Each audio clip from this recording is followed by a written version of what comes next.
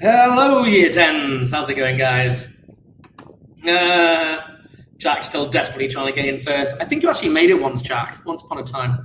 Anyway, right, guys, I'm going to crack straight on with finishing off chemical tests. So I'm going to share my screen, switch my camera to my clip cam. Right, guys, I'm going to crack straight on with finishing off chemical tests. Oh, Julius has a hack method for something. Your Wi-Fi must be just, I don't know, yeah, Julius has it. Julius is a stalker, possibly. Right, let's crack straight on. So today's lesson, guys, is the tail end of chemical tests, and it's about kind of just doing those little extra bits that don't really fit in anywhere. So here's our learning objectives. Number one, I need you guys to know the test for purity. Number two, know the test for water, linked to the combustion train. I'll show you an image of that. And the last one is acidic and basic oxides and the test to prove this. Okay, so first thing, we can just do some nice easy bullet points. Purity. Purity. So we know that, you know, when you buy chemicals, when you buy anything from the internet, the chances of getting something with a high level of purity is relatively low. But the level of purity is often stated. You know, it will tell you when you buy this, it is 99% pure. And the question is, can we prove this? And the answer is we can. So purity, to measure purity, you do a melting point test. A melting point test. So, for example, let's say you go to the shop and you buy, this is where I've got to be careful now. The example that we often talk about is in drugs, not the bad drugs, but the good drugs. That's not going to work out very well. Don't take drugs. But when you buy any form of a drug, you'd want to test its purity. You know, you don't test the purity of the stuff that you buy from the shops like ibuprofen, but you could if you wanted. And you can certainly purify it before taking it if you want to. But essentially what you do, it's a rather interesting method. So if we have a solid, we've got a solid, and let's call that solid, let's call it aspirin. Let's do aspirin. Aspirin. Otherwise known as salicylic acid. Salicylic acid.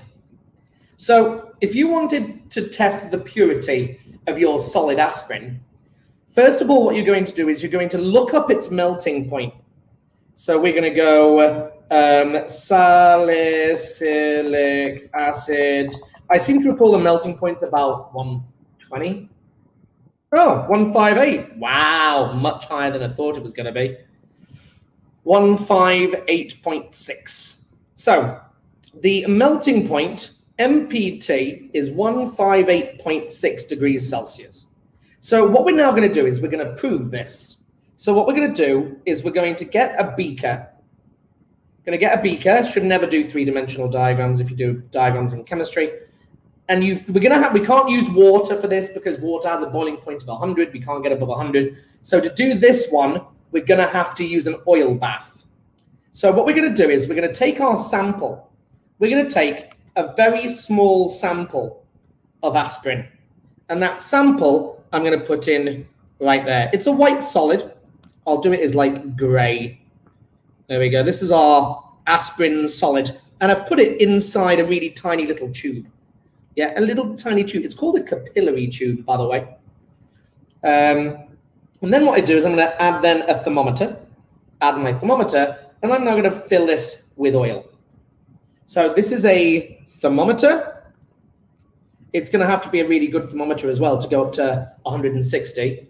This here is called a capillary. Capillary.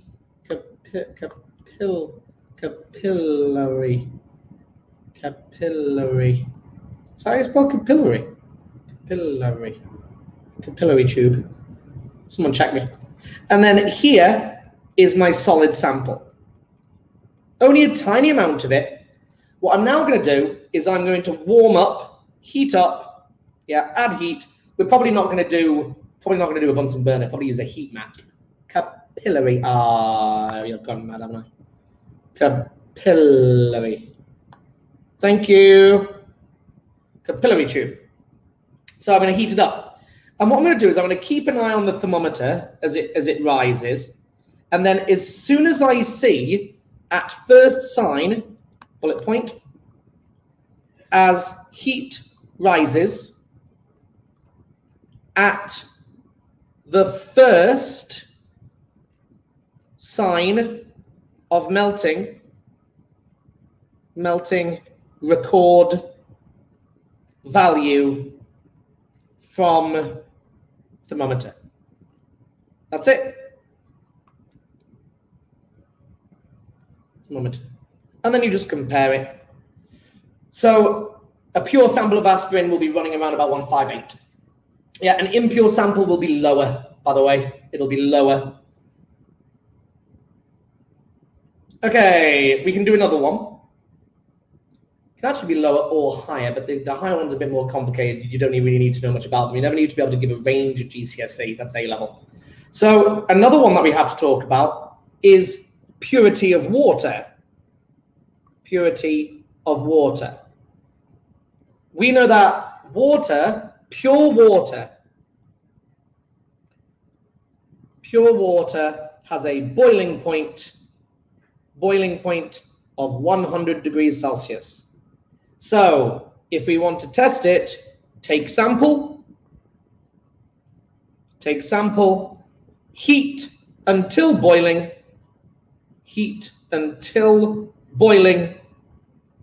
record temperature, record temp. And if it reads 100, it's, oh yeah, I'll add the oil to it as well. This is an oil bath. You can't use water because the melting point of the salicylic acid is above 100. Is oil used because water would boil before the aspirin? Yes, correct, before the aspirin melts.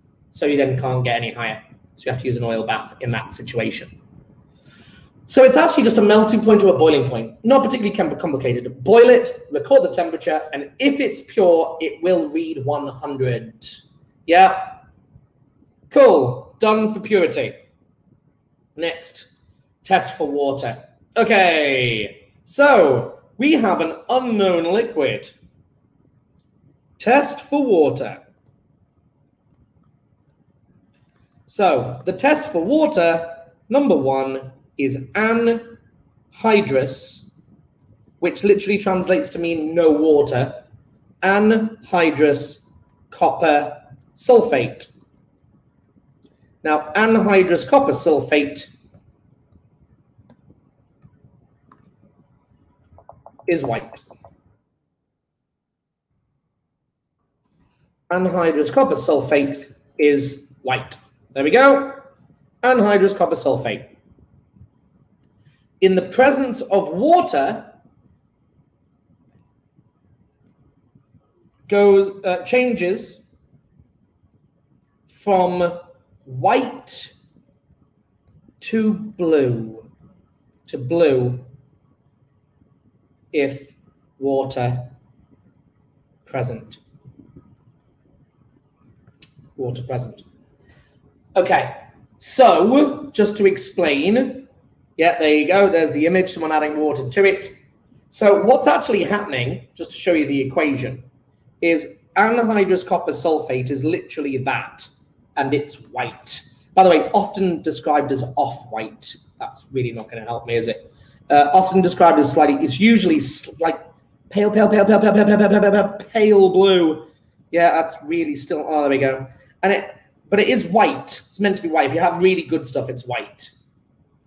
Yeah, white.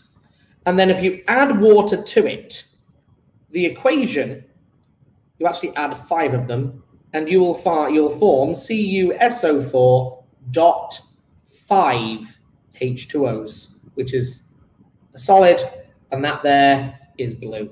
This is called hydrated copper sulfate.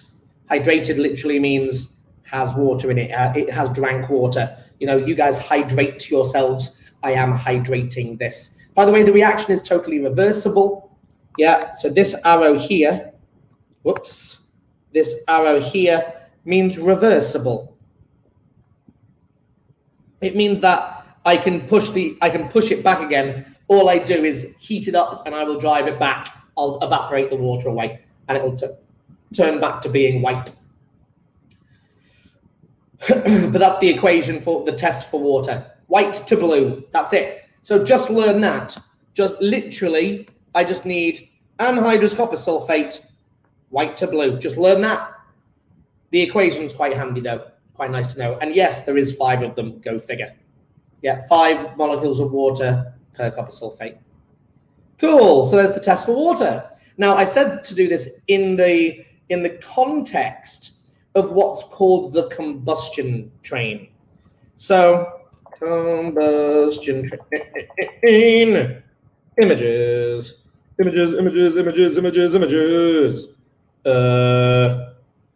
That is so not what I want. Oh,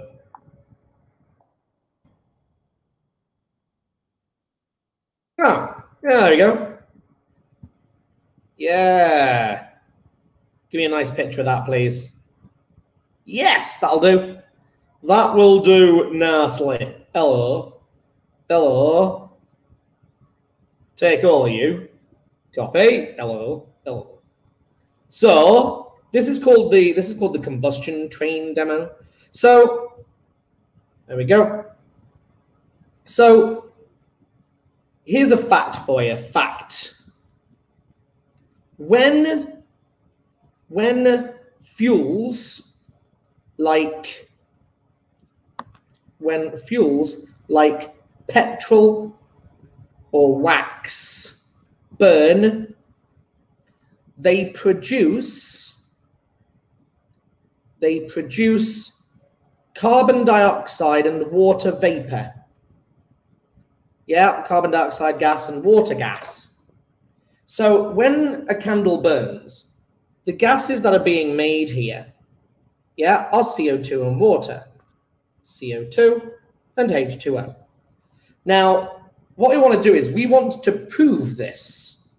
So what we first of all need to do is to collect them. That's what this is. This upside down filter funnel, which needs to be made out of glass, by the way. I saw someone do this in plastic once and they melted the funnel. Lol. This upside down filter funnel is just going to collect the gases. Yeah. Just looking at what the arrows look to be. So this is just wax or fuel. The definition of a fuel, a substance that can be burned to release energy. I've got questions coming through to me. I'm just going to check my phone. I think I always worry in case there's a problem with the sound or something. No, it's okay. So, yeah, so these are the gases, which are CO2 and water vapor. So we need to pull the gases up in here. So in order to do that, we're gonna suck it up. So this arrow over here is called a suction pump. Suction pump. There you go. Suction. Suction. No, that spells sucking. That's not right. Suction. Suction pump. There you go. That's better. Suction pump. Right. Now what's going to happen is the gases are now going to travel up this tube here, through here, and they're going to pass into this U-bend. Now you'll notice that this U-bend is inside a water trough. So this is actually an ice bath. You can add this diagram to your notes, guys. It's worthwhile doing it. So the question is, why do we need this in an ice bath? What's the function of the ice bath? On the chat, please. Does anyone want to guess? You guys can write on the chat and I'll give you the answer. See how many people type before I write it. So the reason being is the ice bath will cool gases and turn H2O gas, otherwise known as water vapor or steam, into liquid water. Right. Now makes the water vapor turn into liquid. Well done, Julius. Good man. So now we can test for this guy. Gas to liquid, condense. Yes, both of you are correct. Well done. Good job, Lauren. Good job, Gayatri. So now we've got this stuff here. So this is our anhydrous copper sulfate, and it's white. Now, if water is present, it will turn blue. Oh, that didn't work out very well, did it? It will turn blue in the presence of water, and you go, yay, I can see the water, yay. But the carbon dioxide, so the water vapor drops out, yeah, but the carbon dioxide will continue through. Yeah, the carbon dioxide will continue through, passes through this tube, and surprise, surprise, it gets bubbled into a solution. And can anyone want to guess what the solution is in here? We're now going to test for carbon dioxide. What is my solution? Chemistry has all the solutions. See what I did there? We have all this like solutions as in like problems, like solution to.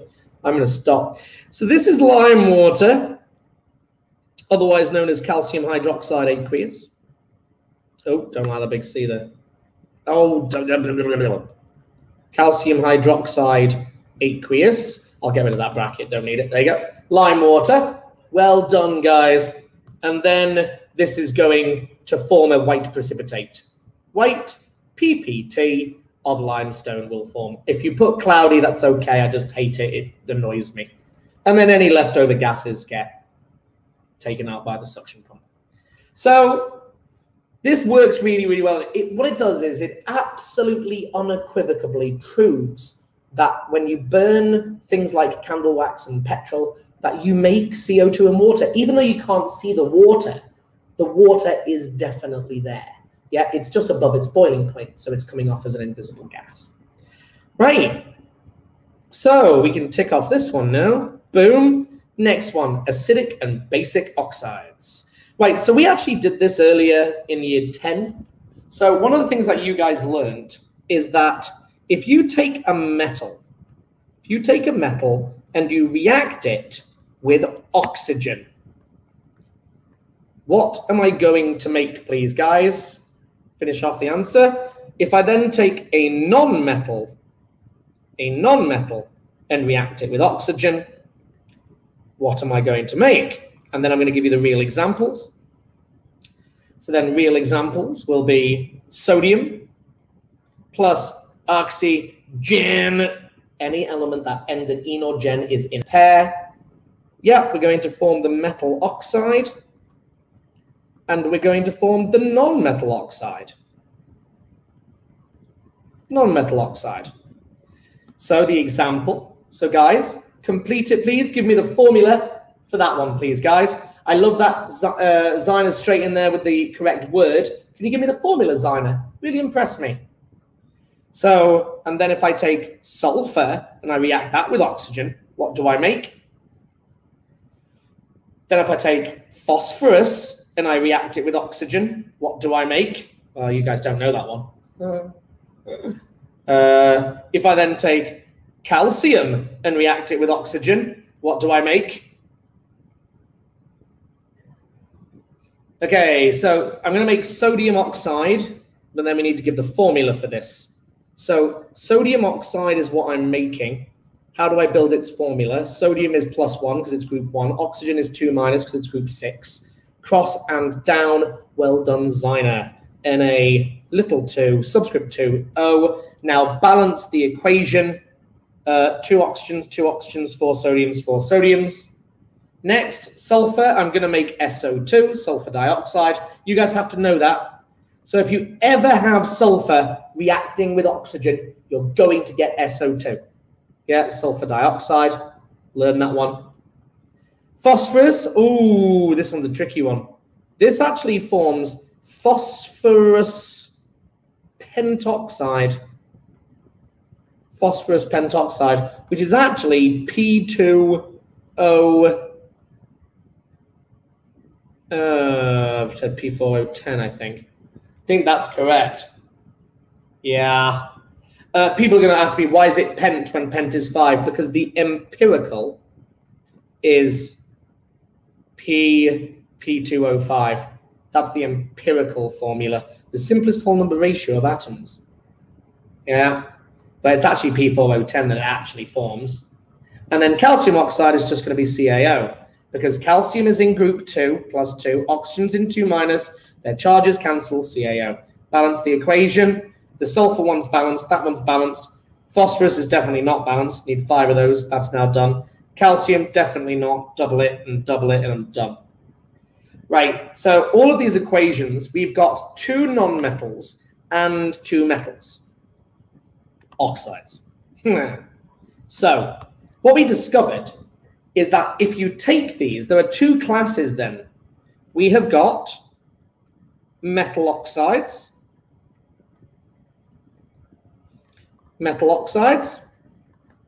and we have non-metal oxides. Now the question is, non-metal oxides, are they acidic or basic? So it's a very easy test. So the way that you do this, and we can simply just do, we can go, so if we go XO2, I like that. So we don't know whether that's a metal, question mark, or a non-metal. Well, we can easily find out. What we're going to do is add to water,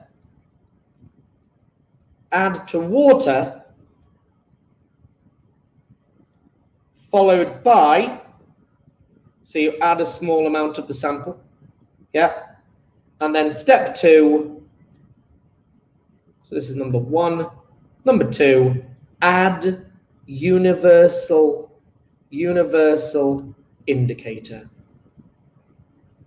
And the reason being is that non-metal oxides, fact, so learn this, I'll put it in red. Learn, this is a nota bene. Yeah. Metal oxides, make my writing bigger. Metal oxides are basic. What that means is alkali. pH above 7. Universal indicator changes from green to purple. We know this. Green to purple, telling us it's an alkali. So metal oxides will turn purple, pH usually about 12 to 14. pH 12 to 14. Purple. I'm just going to do that. Next one, non-metal oxides. Non-metal oxides are acidic. They're the opposite. They're acidic. The universal indicator will change from green to red. And you're done. If you're interested in the equations, just to show you some of these. So number 1, so these are equations. So calcium oxide reacts with water to form calcium hydroxide. And it's the OH minus ion that makes this alkali. We know that that ion is what makes an alkali an alkali. Yeah, that turns it purple. Yeah, that's what makes this an alkali. Yeah, if you do SO2, SO2 reacts with water to form sulfurous acid. Not sulfuric, but sulfurous acid. And of course, it's an acid, so it's going to break apart and give me H+. That breaks to give me H+, which is what makes an acid an acid. So that there is what makes an acid an acid. There we go. If you're interested in the others, if you're interested in some others, I'll leave that there for a second. Others include So sodium oxide reacts with water to form sodium hydroxide. 2 of them, in fact. And that's very alkali. There's the OH minus ion. That's now going to dissolve and release this into the solution, which is what makes an alkali. An alkali, another metal oxide. And whereas if I do something like P4010, add it to water, I will make phosphoric acid, H3PO4. That's phosphoric acid. Now I need to balance for that. 4 phosphoruses, 4 phosphoruses. Hydrogens, 12. And then oxygens might add up. 4 times 4 is 16. 16 all adds up. And this is phosphoric acid. Phosphoric acid, if you're interested, which then releases H+, which is what makes it an acid. So we realize that there's this duality. The metal, learn this bit. That's what I need you to take away from this, guys. Just that. We can sum up. All my notes are wonderful, but in reality, these are what I need you to learn. Learn that. That's just awesome. We love that. Melting point.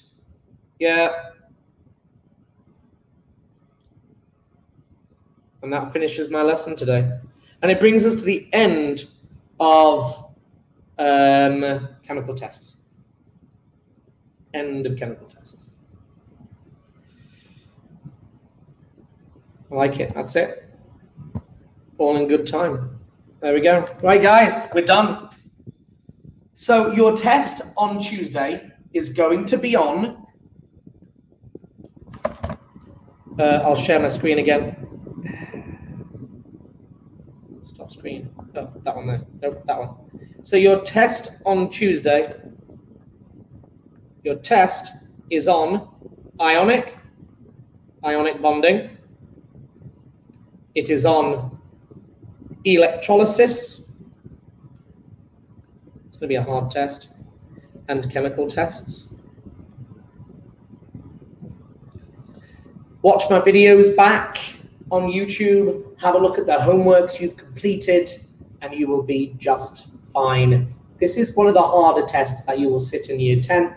It'll be really nice to see how you guys get on. I will see you all next week. Have a nice weekend, everybody. Take care.